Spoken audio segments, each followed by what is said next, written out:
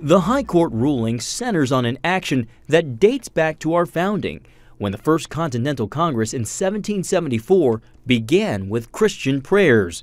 240 years later, America is much more religiously diverse than back then. Part of the reason an atheist and Jew challenged prayers at public meetings in the town of Greece, New York. They claimed the prayers were mostly Christian, made them uncomfortable, and amounted to coercion. But in the majority opinion, Justice Kennedy warned against the courts becoming censors of religious speech, writing, "Government is prohibited from prescribing prayers in order to promote a preferred system of belief or code of moral behavior." It would be a few steps removed from that prohibition for legislatures to require chaplains to redact their religious content from their message in order to make it acceptable for the public sphere.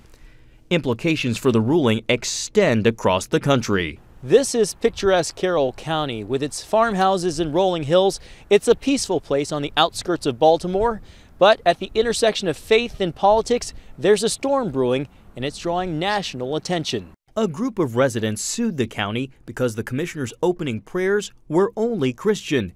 That led a federal judge to bar the board from praying in Jesus' name.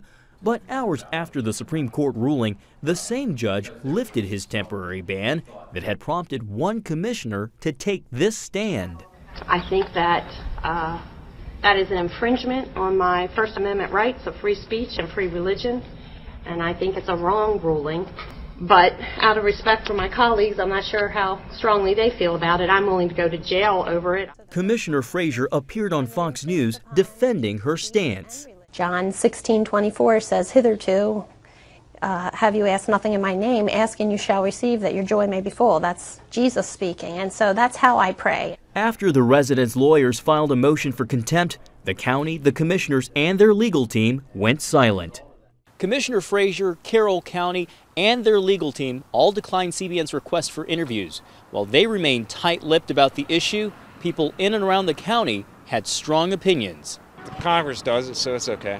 Your thoughts about opening up the commission hearings with prayer? I agree 100%, yes, I do. And what about opening the prayer using the name of Jesus? Yes, I agree with that too, absolutely. I think that's the part that makes it feel very specific to Christianity. If it was just a generic, everyone to pray to some higher power, that'd be all right, but that automatically excludes me. Monica Miller represents the residents.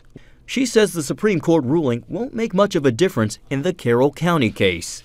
It looked like the town was making an effort to be all-inclusive, and it seemed as though, although a majority of those prayers ended up being Christian, that there were others. And in this case, if the county, decided to completely change its practice and do something exactly like the town of Greece, perhaps that would be okay.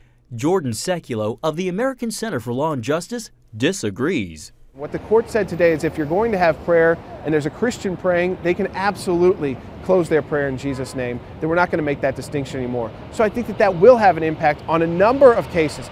John Jessup, CBN News, Carroll County, Maryland.